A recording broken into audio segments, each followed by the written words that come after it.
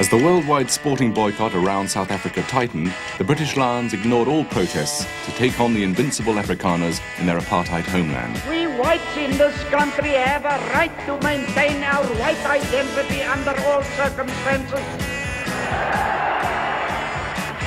It was to prove the most controversial tour in rugby history. Inside beautifully to Phil Bennett. Look at that acceleration. Bennett with Billy Steele. Bennett on his own. Bennett 5 yards short. He's going to score. Phil Bennett. The Labour government were vehemently opposed to the South African tour and appealed to the conscience of the rugby players and officials. Lions captain Willie John McBride also wanted the tour to proceed. I don't associate the political and the sport. I never have done. And let's be honest, my own beloved province of Ulster in 1974, when I left, was in turmoil with the Ulster Workers' strike. So, you know, I wasn't going to have any influence on the political scene at home. I don't think I was going to have much political influence on what was happening in South Africa. Together in London, the players trained in secret as the pressure hit them directly. We were virtually under house arrest for 3 days.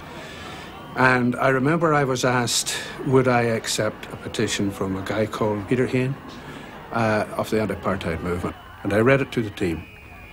And I said, I'm going to South Africa. It'll be my last tour as a player. I have one objective, to win the series, to beat them in the 4 test games. And I said, it's nothing to do with politics, as far as I'm concerned, nothing. And I said, if anybody has any doubt in this room about going on this tour, the door is open, please leave now. Don't come to me in a week, don't come to me tomorrow, don't come to me in 3 weeks, because you're no use to this team if you have the slightest doubt, and you're certainly no use to me. And I remember what seemed like minutes, and I sat there, and nobody moved. And I said, okay, we now are on the road. At Jan Smuts, the long-awaited Lions arrive. The British Lions were welcomed like long-lost blood brothers by a nation desperate for international competition. En daar kom hulle, bestuurder Alan Thomas, kaptein Willie John McBride en die vernaamste rugbyspelers uit Engeland, Skotland, Ierland en Wallis. While previous Lion teams had flair, most had floundered in the face of traditional Afrikaner aggression. This time things might be different. McBride was ready to fight fire with fire. The Lions showed their mettle in the first major encounter of the tour against Eastern Province, who were led by Hannes Murray, the up-and-coming Springboks captain. Slattery tries to palm it back at the back of the line out. Edwards, Bennett, Irvin racing up, but that's Billy Steele back inside to Irvin. At the first sign of trouble, Captain McBride was heard to shout the order 99, and the Lions waded into battle. The game erupts in an unpleasant manner in the centre of the field. It's the sort of thing that's been boiling up for most of this game. Mervyn Davies and Slattery try to separate the two factions. Rumour has it that South African selectors had suggested to the Eastern Province players, we'd like to see what they're made of. I think they soon found out. We felt that it was necessary to not be intimidated, as previous teams had been over there, so it seemed to work, but the end doesn't always justify the means. Windsor waits to throw. Mervyn Davies palms at the back, Utley on the peel. Made the ball available well. Gordon Brown carrying it on. Into the Eastern Province 25. Edwards, Bennett, just stood still and let the opposition come past him. Switches direction. Andy Irvin in the line. Fed out to Roy Bergiers. Billy Steele cutting inside. It must be a try. Great movement by the Lions. We had to take the law into our own hands. We had to show the opposition that they couldn't punch us and kick us and hack us at any time they wanted, and they were allowed to do it. So we had to have this unity so that on the call, on the nod, or if one of us get into trouble, everyone would get stuck in. And it sorted the trouble out. For the first test at Newlands, it became clear that sport and politics were inextricably linked in the eyes of South Africa's second-class citizens. The referee for this first test match, Mr. Max Bayes of Western Province, as the Lions, in the person of Phil Bennett, kick off. We kicked off. They were playing with the wind. And I remember the Springboks actually took the lead. Good ball for the Springboks. Snyman. He drops a goal and it's over. I'll never forget the reaction of the team, because to be 3-0 down wasn't what we had come for, and it literally lifted everybody. The Lions with the first three-man line out of the game. Long to Slattery at the back. The whistle goes and Snyman offside at that line out. Max Bayes just making it clear to Hannes Murray, who doesn't like the decision, and Phil Bennett has a relatively easy chance to square the score. 34 minutes gone of the first half, and Phil Bennett from the better side is around the corner kicker. Bennett has got it. He puts his hands to his head. It was close, but it was good enough, and the Lions are all square. The Newlands crowd really tense. Are they going to witness a Lions victory for the first time here since 1938? Edwards looks for the long drop at goal. He struck it beautifully and it sails through. JPR Williams raises his arms in triumph. 1 minute of injury time now gone. And the whistle goes. The Lions leap in the air. Their joy unbounded, and rightly so. Their first win over South Africa in a test match here since 1938. Yeah, I think obviously getting a win at Cape Town was vital, because I still think South Africa probably did expect to beat the Lions, but I mean, we'd gone unbeaten up to that point, and we had played well. We knew it was going to be a different ball game, but I think the fact that we got so much control in the muddy conditions, and I mean, really, we just defended very well. Will you go, lassie, go, and we'll all go. One of the things that we loved to do was sing in the bus, sing no matter where we go. We used to sing in the bus to the game. It was unbelievable. And Billy Steele was our choir master. In the second test, I remember we got on the bus and we went a bit of the way, and somebody said, "Okay, Billy, let's have it." And I remember Billy started singing the rousing song, and that really is where the Flower of Scotland came to prominence. And we were only halfway through the song when we got to the stadium, and of course the bus stopped and the doors opened, and there was hundreds of people all there waiting for us, and nobody moved a muscle. We all sat there and sang right to the end of that song. Do you know, if you'd actually taken everyone out of that bus and taken us to Vietnam, we could have sorted out everything that was going on out there. The togetherness was incredible. But there was no attempt from anyone to stand up. And when we got off that bus and into that dressing room, we knew something special was going to happen that day. Edwards rolling for JJ Williams into the 25. Williams kicks it on. This could be a try. Williams has scored.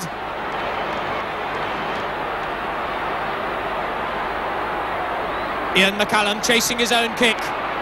Chipping through again. The crowd roar. Phil Bennett in his own 25. Running out of defence.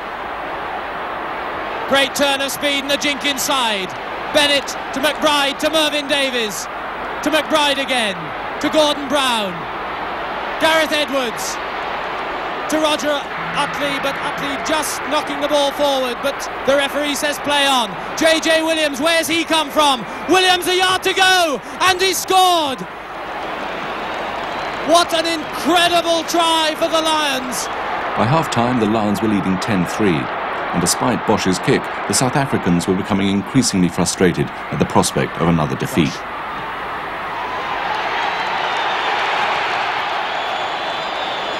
Ten points to 6. 2 minutes gone of the second half. A long throw over the back. Fed on to Jackie Snyman. Snyman inside to McDonald. Comes back on the Lions side to Slattery. Slattery with men outside him. Inside beautifully to Phil Bennett. Look at that acceleration. Bennett with Billy Steele. Bennett on his own. Bennett 5 yards short. He's going to score. Phil Bennett, what a solo effort. What a dramatic try for Phil Bennett. He'll never score better than that.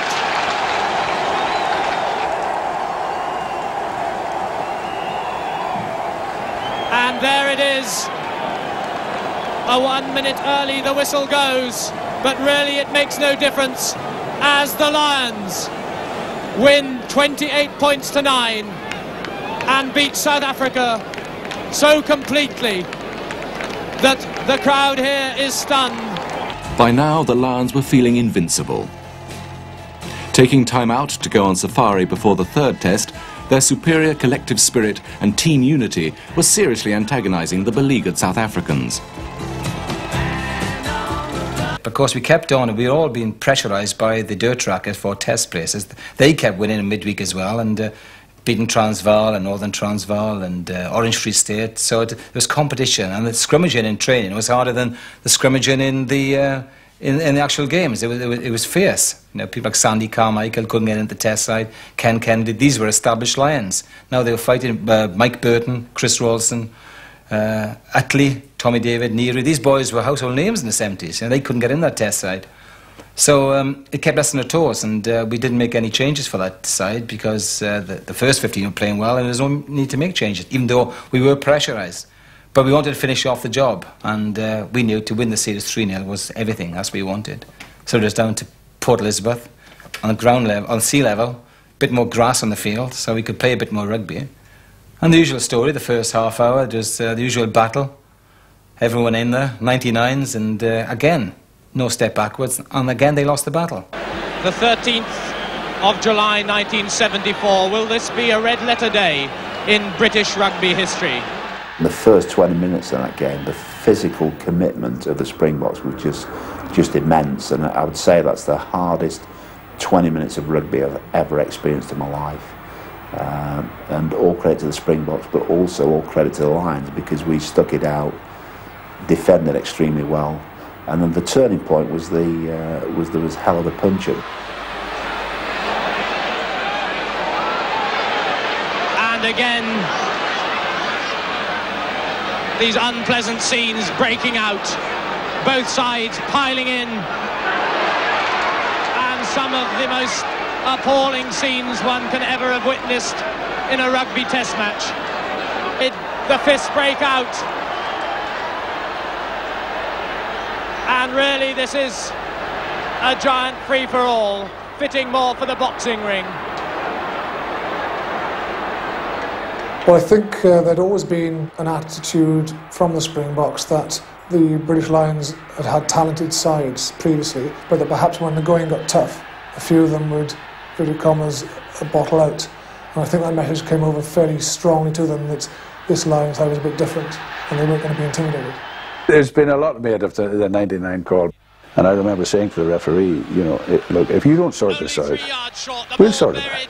The fists break out. And I'll never forget it, because he sort of shrugged his shoulders and let's get on with the game, and I thought, well, I'm not having this. And that's when I called the players in and I said, right guys, when I call 99, we sort this out together, all of us. There were a few guys, there was one or two of them a bit hesitant, but you know, we had no more trouble. There wasn't, I can't remember anyone shouting 99. As one of those Lions, Bobby Windsor used to say he thought that 99 was a cornet with a chocolate in it. Well, I think it's a lot of old bull, to be honest with you. I think the opposition are more worried about the call 99. If anything comes our way, it's got to go back with knobs on. What was actually going to happen to them? I'm pretty glad it's not in use today, because I don't think I could do something like that. Scott Gibbs might like it, might. JPR used to drive me nuts because he'd love to come from full back and take, if there was ever a skirmish or a fight, he wanted to come back. JPR's running in from full back to join in because he liked a bit of the old physical stuff. The ball buried, the fists break out. The third test, Willie John called it once, and Gareth Edwards and Phil Bennett and I were going that way, only to see JPR passing us at great knots going this way. Yes, it's all rather embarrassing now, 25 years later. And if we called a line-out signal, and was that a 99? No, John, it's okay, it's only a line-out.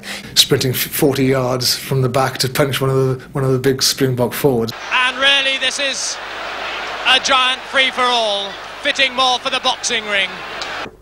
We only did this once or twice, and the sort of news travelled, and you said, you know, don't mess around with these guys, because they're not going to take it. And when I look back now, it maybe wasn't very pretty, but it sorted out a lot of problems that the referee wasn't sorting out. So, but there's been a lot made of it. As I say, we didn't use it any more than 2 or 3 times in 22 games. So, and you know, when you look back to '74, we scored more points, more tries than any other Lions side. Palm by Brown. Edwards just eluding Ellis. McGeechan to Milliken. Out to J.J. Williams. Williams showing a good turn of speed. Flicks it back inside to JPR. 5 yards short to J.J. Williams again. He's going to score under the post.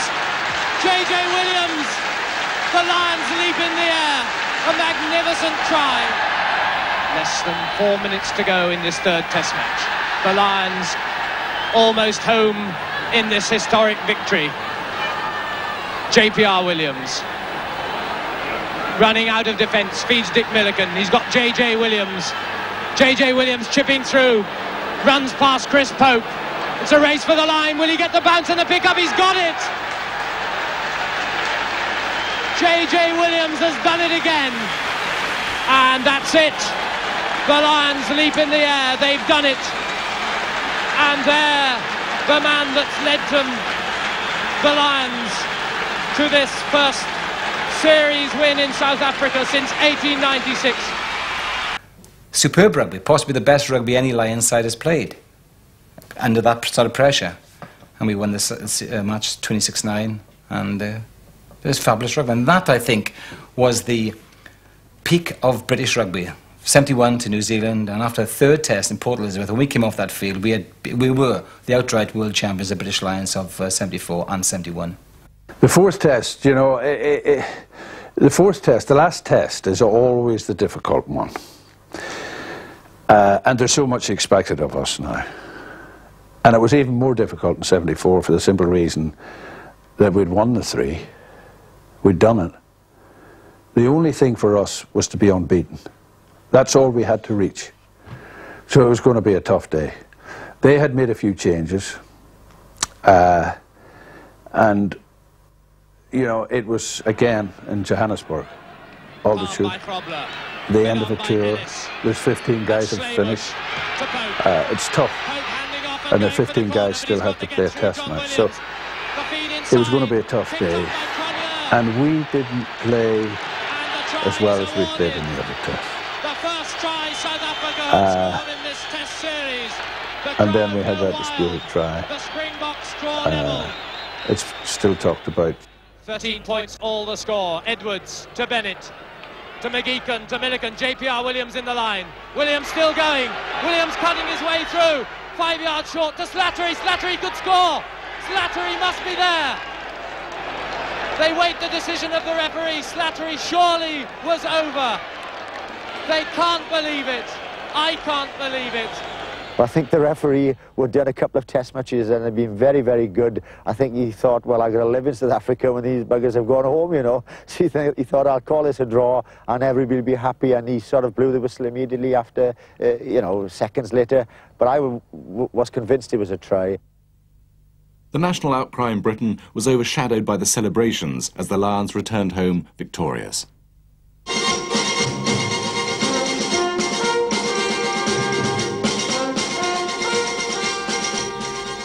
The British Lions rugby tourists return home to a big welcome after their triumphant tour of South Africa. Thousands of supporters turned up to welcome the victorious Lions home, with the anti-apartheid protesters still ranged against them. But this time, government ministers had switched sides and were joining in the celebrations. It is a superb achievement these fellas have achieved, and I therefore thought it was right, whatever my views on apartheid and how to deal with it, that I should acknowledge the superb sporting achievements of the British Lions. All those politicians who didn't want to know us at the beginning of the tour, for all kinds of reasons, were now clamouring to be a part of the party on our return. But for their efforts in South Africa, the BBC Team Award this year goes to these British Lions.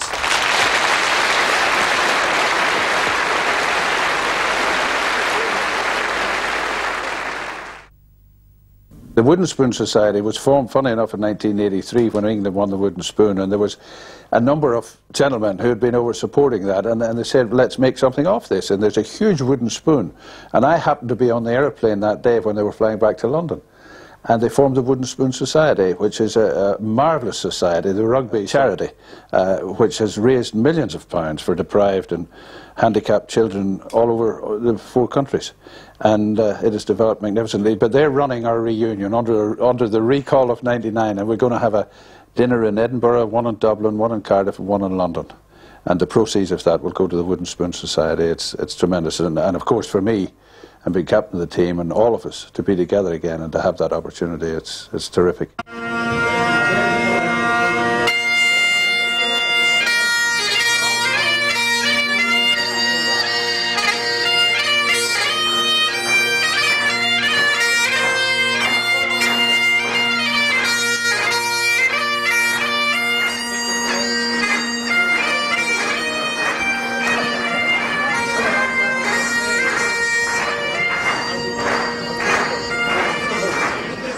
I'm thrilled to be here. It's a wonderful occasion, and I owe it entirely to the Wooden Spoon Society for this occasion.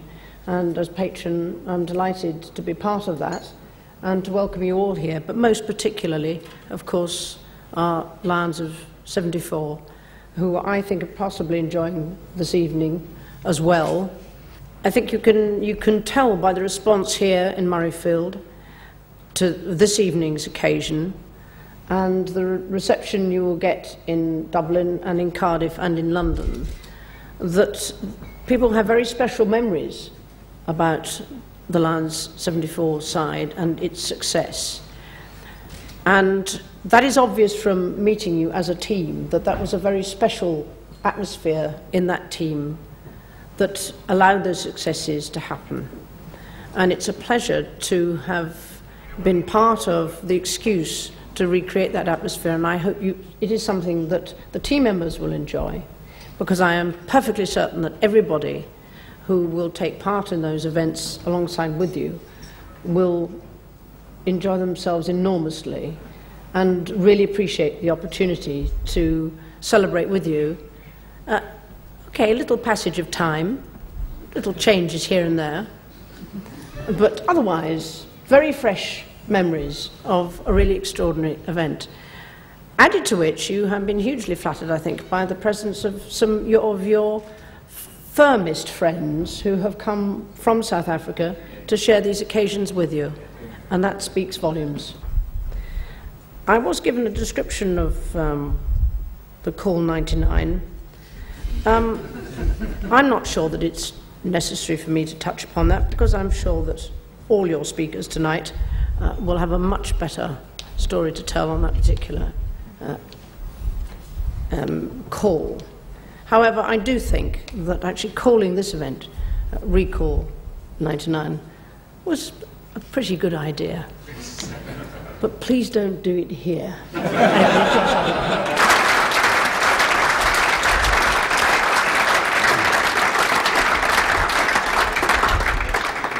Your Royal Highness, ladies and gentlemen, could I first of all say to you, ma'am, that you're with a bunch of, or a pride of very old lions tonight, so there's nothing to worry about. Some of us are in the process of being rebuilt, and most of us really haven't got our teeth anymore, so there's nothing, really isn't. And if there is a 99, I'm sure it'll be an ice cream later on. That's about it. You know, there was a bond. I don't know why. There was a bond in 1974 because they were all great men. And there was a bond in 1974 in our team. Maybe it was because we won, but I believe it was because they were special people. And that bond hasn't waned in any one way for 25 years, and I'm sure that it will never waver for another 25 years. And for me, it's special to have all these guys together again. Well, there were so many different characters. You know, I've talked about we were winners, but there were such great characters. And you know, I think it's Fergus Slattery sitting here beside me. I'd been in 71 with Slattery. Fergus had 2 tours in 1974. He toured with us, and then he toured with himself, all at the same time. Fergus, it was a remarkable performance. I don't know how you look so well. And Mickey Burton. I didn't know Mickey Burton really until 1974. And you know, I was watching, there's a program on television, I'm sure you all watch it, called Watchdog. Did you see Mickey Burton on Watchdog just recently? What a performance, Mickey. It was brilliant. It's the only time that I have seen Anne Robinson give up and walk away. Tremendous. Only Mickey Burton could do that. Bobby Windsor. My God, there's so many stories about Bobby Windsor. But the one that springs to mind, I'll never forget, was when we were having our last scrummaging session before the 3rd test, down at Port Elizabeth. And we went out and we had picked the same 8 forwards again, and you had 8 guys who were very annoyed they weren't in the test team. And we got down to do our scrummaging and we crashed into them, and the other 8 guys pushed us backwards. And I remember breaking this up, and I was slightly annoyed, and I said, you know, it's us who's playing on Saturday, not them. We're the test side. I was maybe a bit more forceful than that. And we came back and we crashed into these 8 guys and we drove them back, and somebody slipped in their scrum and they went down in a heap. And we stamped all over them just to show them we were the test side. And that great man from Richmond, Chris Ralston, was lying in about 4 pieces. And Ken Kennedy, where is he? I'll never forget, was trying to put him together again. And he pulled his leg round into a more normal position, and Ralston is lying there and he's writhing and screaming at the top of his voice. He said, "Oh," he said, "the pain is excruciating." And Bobby Windsor is looking at him like this. And Bobby's saying, "Oh," he said, "it can't be too bad when he can think of a word like that."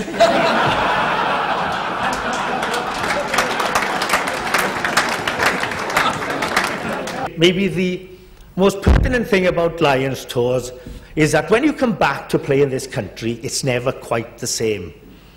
When you don't know your opposition, it's so much easier to build up a little bit of hate, a little bit of hoil, and get at them. But just imagine when you've been away for 3.5 months, coming back, having to play against Bruni, having to play against Willie and what have you. And such was the occasion when at Lansdowne Road the following year, and I was captain of Wales, obviously Willie was captain of Ireland, and there was a particularly abrasive moment in the game when I could see 3 or 4 of my Welsh colleagues flat on the floor, and the penalty went to Ireland. I couldn't contain myself.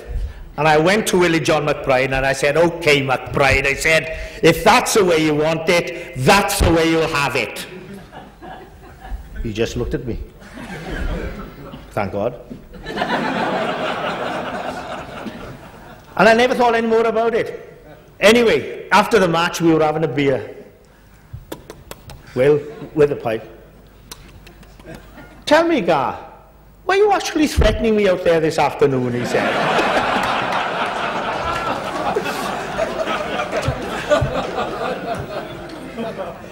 It's occasions like that that really live with you forever.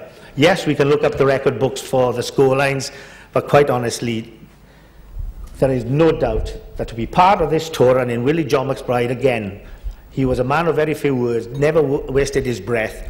His main line on tour was, "Lads, it's great to travel with you," and that certainly has been the case. Thank you.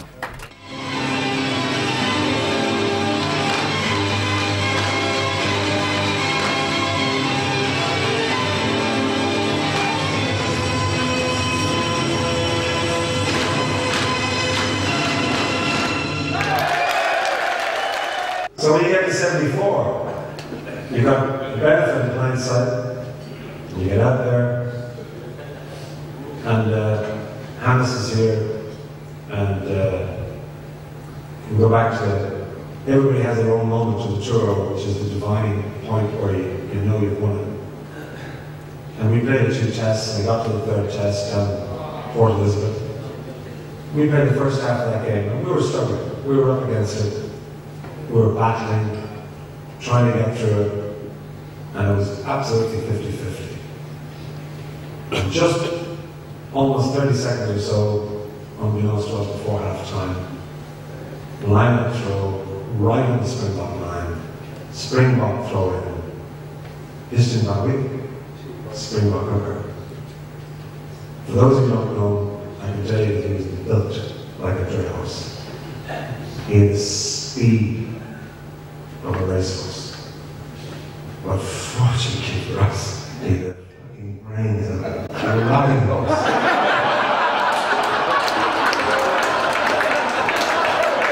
And he threw the ball straight towards the ground.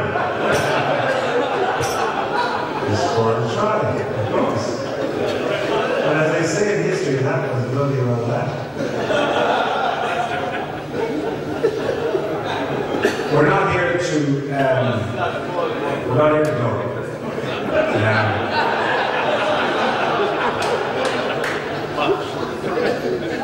Andy Irwin said to me last night, I was sitting at the table with him, and he said to me, "Did you score that bloody try?"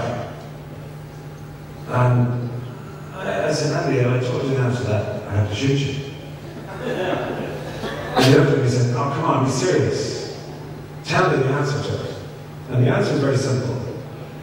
And I was in Cardiff in 1971. We were playing against Wales. It was Friday night. And as was my wont, I would like to go out and have a couple of pints of a local beverage, which unfortunately, having name in Cardiff, it's called Brains Bitter. So I was out having a few pints of Brains Bitter anyway in Cardiff, one of the lads, I don't know who it was. And we were sitting on this pub, unidentifiable. And there were just 3 other guys sitting up at the bar. And it's very pleasant and very relaxed, no hassle, very private. Half an hour went by, an hour went by, another half an hour, another hour, 2 hours, or whatever it is. But these 3 guys were sitting at the bar and they were incessant in their chat. They were really, really seriously talking about something. And it was unrelenting. It was not being resolved. And when the barman brought down our pint or whatever it was, I said to him, I said, "What are those guys talking about?" So he said, "They're talking about Dean Stride." I said, and I met again, I said, "They're talking about Dean Stride." I said, "Sorry, what's Dean Stride?" He said, "905." He said, "All Blacks came to Cavan's Park, landed the inside, scored a try in the corner, referee disallowed. Jenny Morgan pulled the bugger back across the line, referee got there, disallowed." He said, "They're talking about it. They're talking about it." So I was just completely taken aback by these geezers in the car, talking about some gobshite who scored a try or didn't score a try 60 years earlier. Anyway, life goes on, you get on with your life. 74 came along, we're at the bloody tour, we're winning bloody matches. It's all right, nearly 21 games, 21 wins. Last game of the tour, the 4th test, out there, running around the place. Ball comes across the line, Jake goes in, pops it inside, run across the line, run straight into Peter Corney, knock him back in his arse, down over the deck. Just about to put the ball down, and remembered that incident in the car. And I thought, son, if you put that ball on the ground, you'll be a bloody statistic.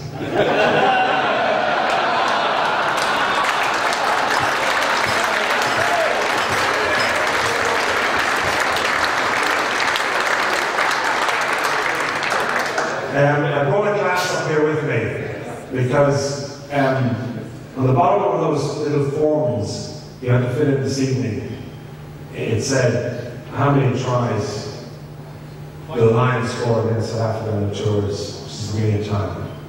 And I wrote down at the bottom of it, not enough.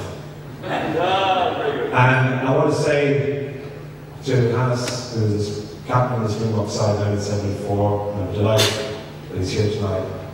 I want to say to you, pleasures and the joys that I've had over the years playing against many Springbok sides. I have absolute total respect. It was a joy for us, of course, to reach you in 1974. But but it was a very, very rare occurrence. Now then, Mervyn, part of the all-conquering Welsh side, and then the fantastic tour of New Zealand with the 71 Lions, and then on to 74. Now, the two tours, I mean, New Zealand and South Africa, what was the difference between the two countries then, Merv?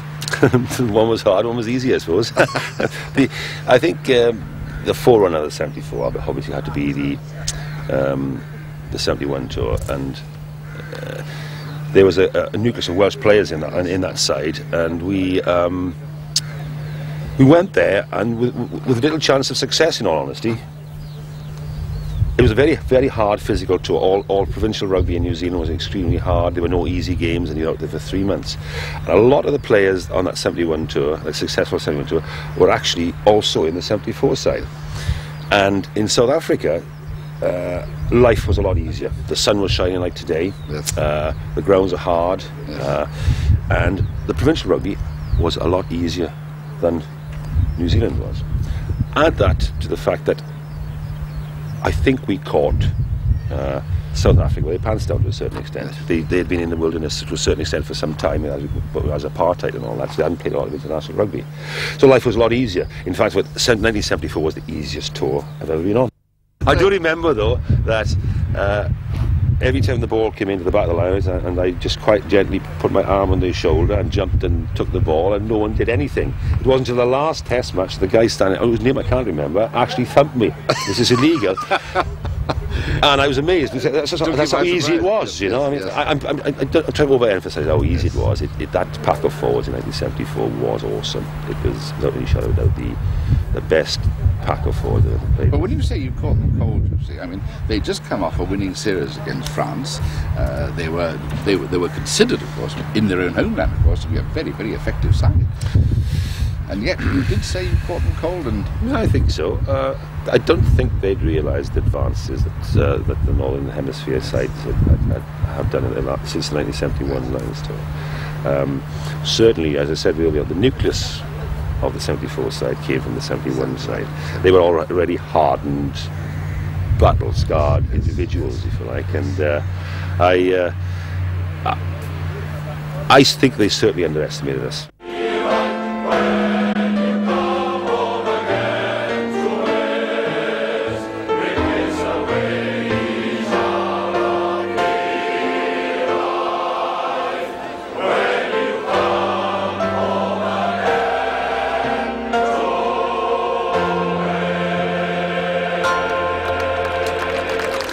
Before I introduce you to the Lions, may I just read a few paragraphs, three short paragraphs from this wonderful brochure that's been made for us tonight by the Wooden Spoon Society. It comes from our president, Mr. Peter Scott, and he wrote that all sports, and rugby is no exception, develop a folklore of myth and memory, but these 74 Lions were larger and more successful than any myth, and their deeds could outlast the longest memory. Unvanquished in the heartland of rugby's most hostile environment, they emerged not only having beaten the mighty Springboks, but also having earned their respect, the true mark of champions. A remarkable team with a remarkable record, and now we remember them on this remarkable occasion. Wooden Spoon Society salutes them and the wonderful memory of all they achieved. Ladies and gentlemen, the 1974 British Lions, led by the legendary captain, the legendary Willie John McBride, and the 1974 British Lions.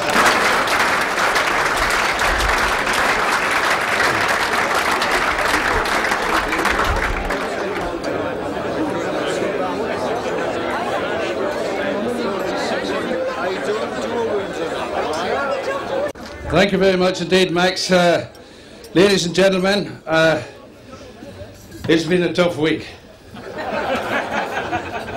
This is our fourth day. We started off in Edinburgh, and we fought all the way through there to Dublin, and now at last we're in Wales. And if we get through tomorrow, then we were a bloody good side. And by the way, we're in Wales, and can I congratulate you on beating England a couple of weeks ago?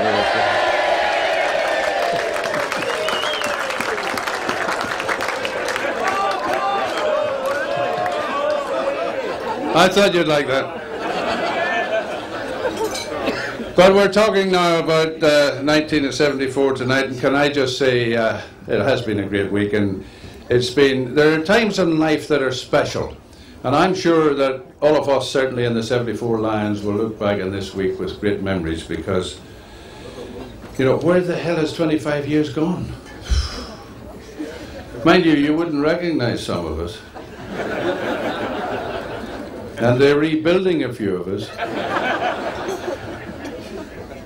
Sid Miller, our coach, he's got 2 new hips, and Chris Ralston, he's got 2 new hips. Sandy Carmichael's got 3 new hips. 2 men used to bloody well annoy me, and they still annoy me because of fitness. One was JPR Williams, who did so much training, and he was always fit. And the other was Andy Ripley. And he totally confused me at times. Ladies and gentlemen, and I hope you understand him, Andy Ripley.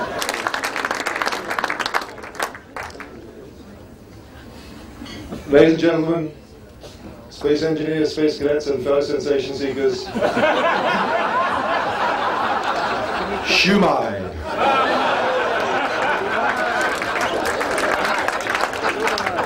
In the Cherokee Male Choir, they came here to sing on Thursday night as Friday morning. In 1871, the Reverend H. Ormond, who was a referee at the first international rugby match ever between England and Scotland, which it breaks my heart to tell you, but Scotland won.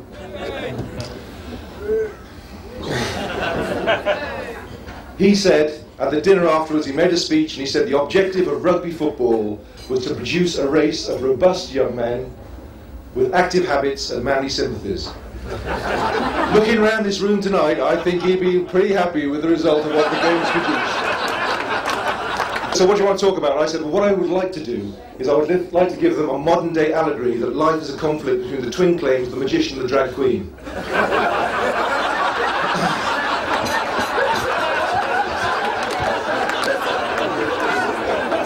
He said, no, what I want you to do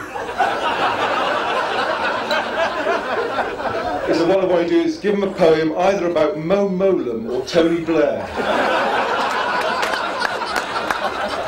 And it's called, it's just a bit of doggerel, really. I know nothing about politics, but it's for you, Willie, about Tony Blair, whoever he is. And it's called Just Desserts. I've forgotten the first line.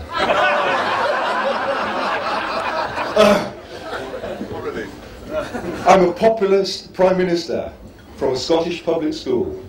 I enjoy your adulation, so I've made Britannia cool.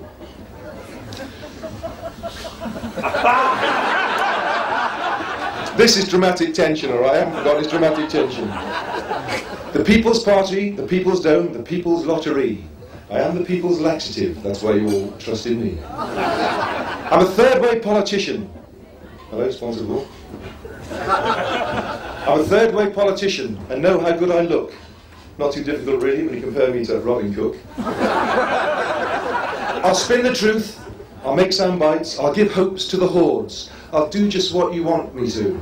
Welsh Assembly, Scottish Parliament, bomb the Serbs, and I'll scrap the House of Lords. I'll be so sycophantic that in me you'll back your shirts. And then in about 2.5 years' time, guys, you're all going to get your just desserts. I will shut up because, actually, follow me. I'm like Willie was first, wasn't he? And Willie is he's a legend for us, Willie. I mean, we don't we care? I mean, he's special. He's got an aura, Willie. I don't know what about it is. I'd love to embarrass you, Willie. He never picked me in 3.5 months. I don't know what happened in that time.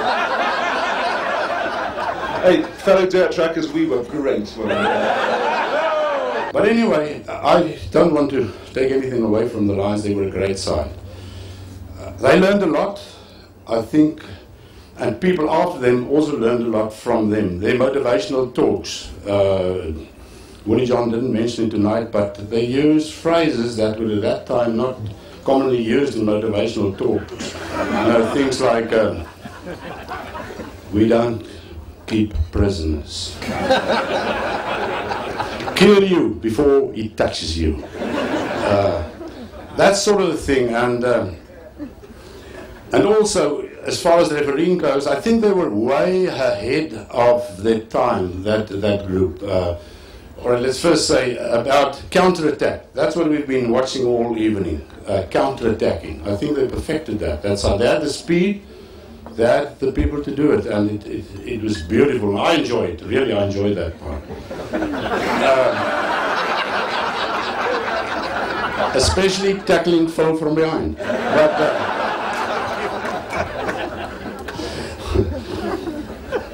and then also on the refereeing part, today, I don't know if you've listened to Super 12 rugby on occasion broadcasting, the referee will say, no, it's not this, come here, bring it back, put in the ball, put in the ball, give the ball, release the ball. I mean, that's Gareth Edwards 10 years ago. They're just copying him today. He perfected that. Would you, without further ado, welcome some very, very special gentlemen, the Lions of 1974 and Willie John McBride, ladies and gentlemen.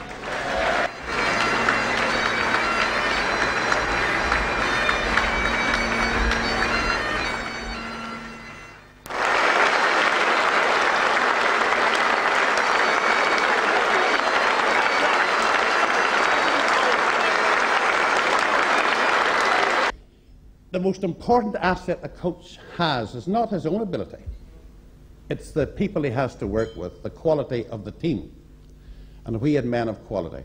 At that time, coaching, which had started in these islands in the late 60s, had given Carwyn James in 71 and myself in 74 players who were better prepared. Also, the Welsh had produced a clutch of great players, world quality players. JPR removed himself from that. He said he was universe quality.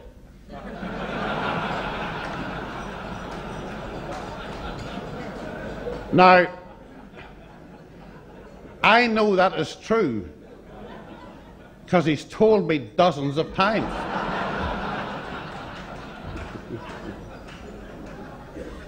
But I was privileged to travel with this bunch of men. And of course, we had the odd relaxation. You had to have the odd relaxation. There were times when they did relax a little bit, and a little gentle jog in the morning soon got them onto the rails again. Mr. Burton would remember that, and Mr. Bennett, and a few of the others, Mr. McKinney. I got them on the rails again, but they were an easy bunch to deal with. We kept it, as I say, very simple. Our game plan was simple, and if you know these fellas, you would have to be simple, you know, so they don't just... And so we won. Now, if you look at that South African team beat France 2-0 in a test series that same year.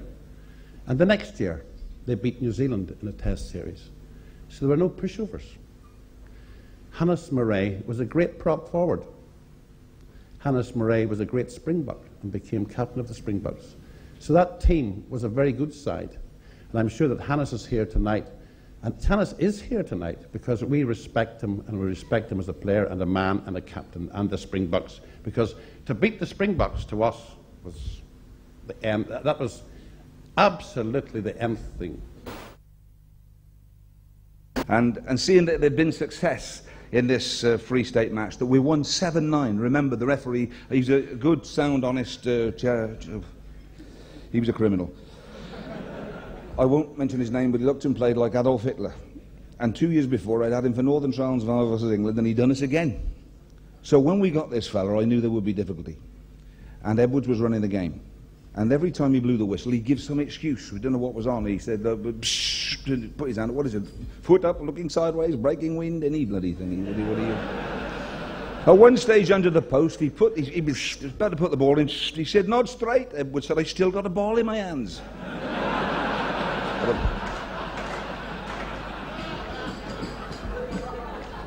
In the last minute of the game, J.J. Williams would tell you now, and Gareth, this was an amazing thing. The ball comes in, and they've got their front row, Andre Besbier, Martins Leroux, and Rompy Stonder. They look like they've been in the Third World War, the Second World War, and the Fifth World War as well. I thought there's going to be a death here if we don't stop this in a minute. And he kept a big yellow clock at the end of the ground, and it's just going onto the things. Bobby sticks out the right foot and takes one against the head. Right down their lane, losing. Gareth picks it up, shoots towards the touchline, throws it under his shoulder. JJ catches it and scores into the post.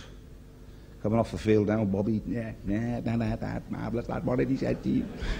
Did you see that bloody foot, he said. I moved there, bloke. That one time best be it, he said. Never moved his bloody foot when I took that one, he said. Can't sit there, you daft bastard. I had my hand over his eyes.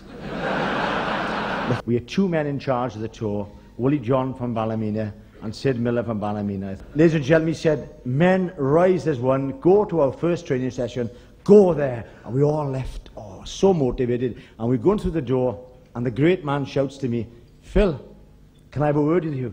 He'd call me for a bit of advice. And I'm going back through the crowd of players. And Gareth Edwards and Gordon Brown didn't like it very much because they said, you scraping bastard. They didn't like it very much.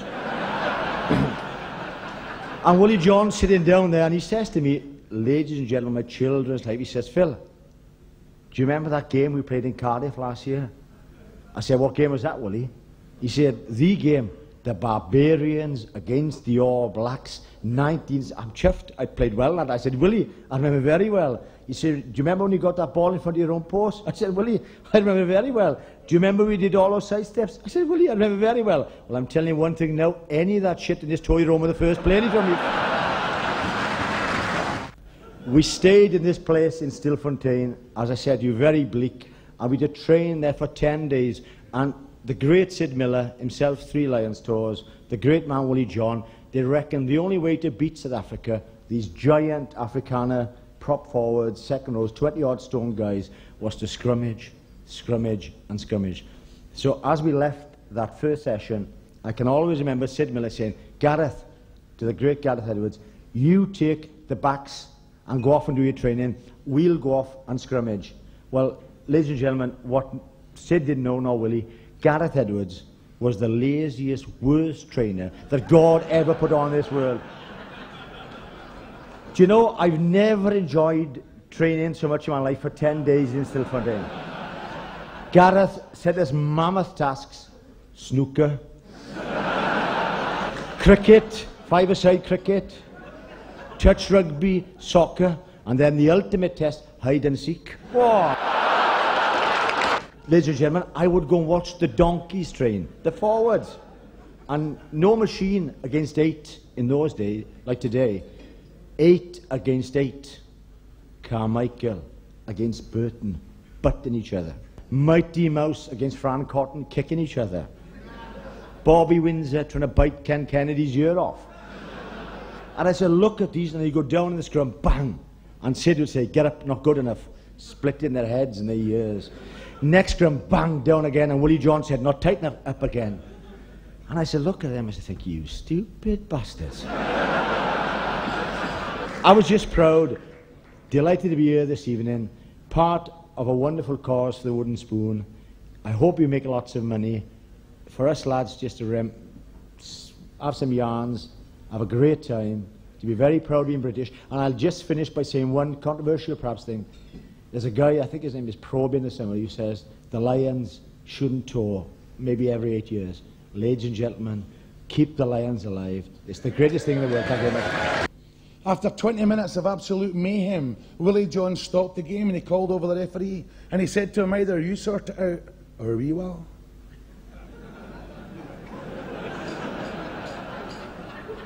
So Willie John McBride called all the forwards round about him, plus JPR.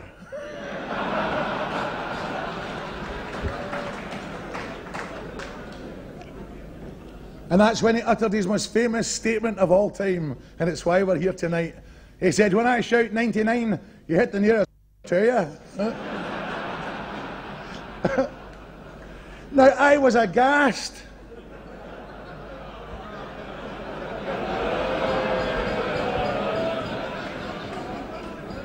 I come from Troon. He's going to shout a number and I have to start hitting people. People I don't even know.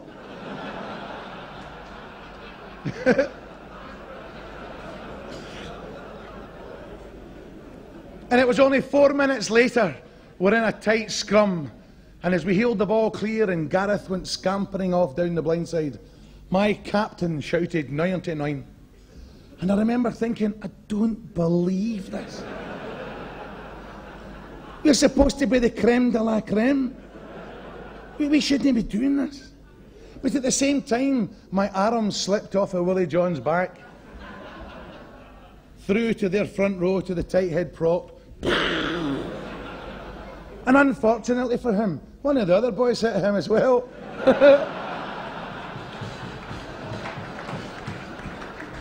And it was a terribly one-sided punch-up. Well, they didn't know about 99, did they? Can you imagine what it was like for them? What was that number?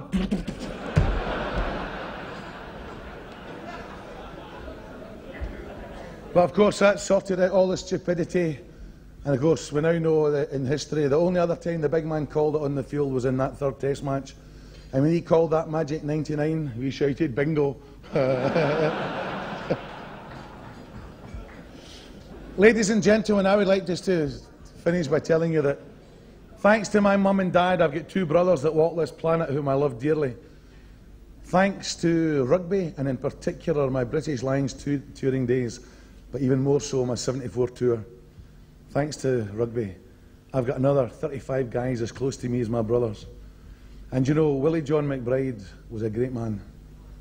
He still is a great man. And I'll never forget, before the third test match in Port Elizabeth, that all-important test match, and he turned to me and he said to me, Brownie, tonight, he said, you must be able to look me straight in the eye. And that night, after our victory, in the wee small hours, I went up to Willie John and I said to him, Willie, can I look you straight in the eye? He said, Brownie, for the rest of your life.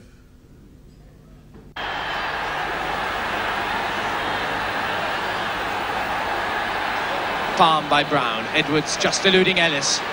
McGeechan to Milliken. Out to J.J. Williams. Williams showing a good turn of speed. Flicks it back inside to JPR. 5 yards short to J.J. Williams again.